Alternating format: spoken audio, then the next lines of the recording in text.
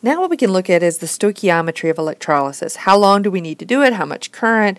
All of these things can be calculated. And so what we look at is basically how long we're going to do it and how much charge we need to supply for this reaction to occur.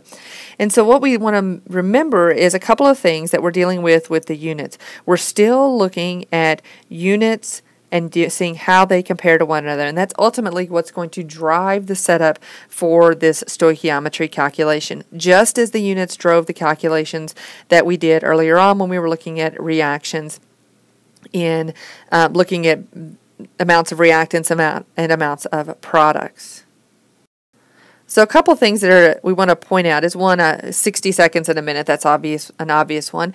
Amps, remember that when we introduced the idea of amps, we talked about them being coulombs per second.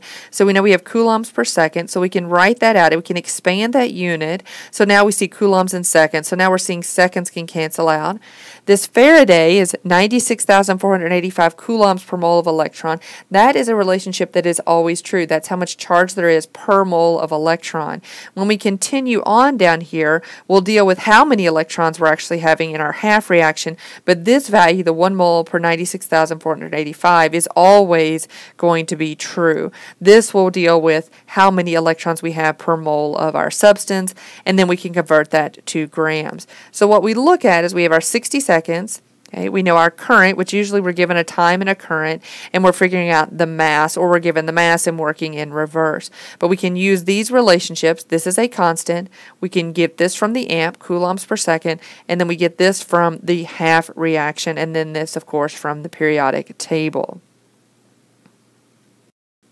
Let's look at an example of how we would use this. Calculate the mass of aluminum produced in 1 hour with a flow of 10 amps. Now, before I do anything, I'm going to go ahead and make a little note here that this 10 amps means I have 10 coulombs per second. That way I don't have to worry about later on where the amps fits in there. I've got time and I've got coulombs. I'm looking at the mass of aluminum, so I'm going to go ahead and put in my 27 grams per mole for aluminum. I look at my reaction, I see I've got 3 electrons, so that tells me I'm going to have 3 electrons per mole of aluminum. And then I'm also have to worry about my time, and I'm not going to write out those conversion factors. I hope that you know those by this point in time.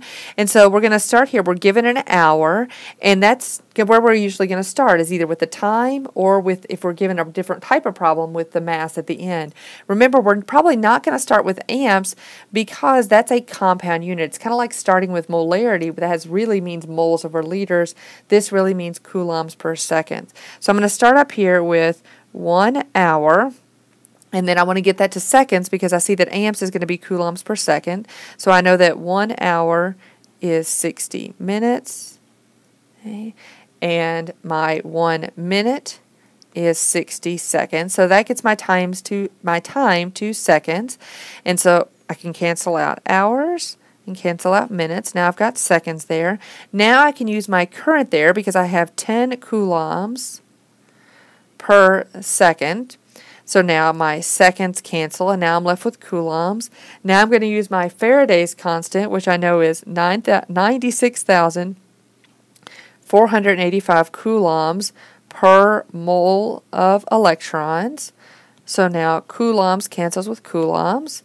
Now I've got moles of electrons, and I know that for every 3 moles of electrons, I have 1 mole of aluminum, and I'm running out of room, so we're going to bring it down here.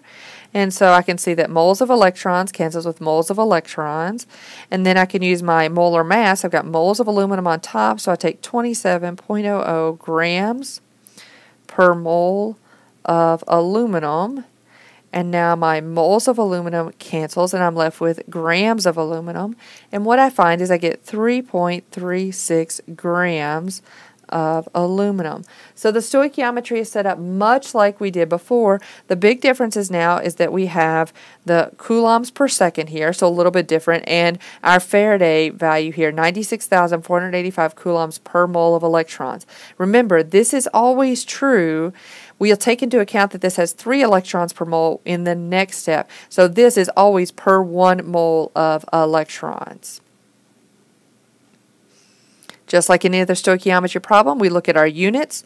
We started with our time. We did not start with amps because it's a compound unit. It can be expanded to coulombs per second. We cancel out what we know, or the units that we can get to, cancel out everything until ultimately we get to our grams of aluminum, which is what we want for our answer.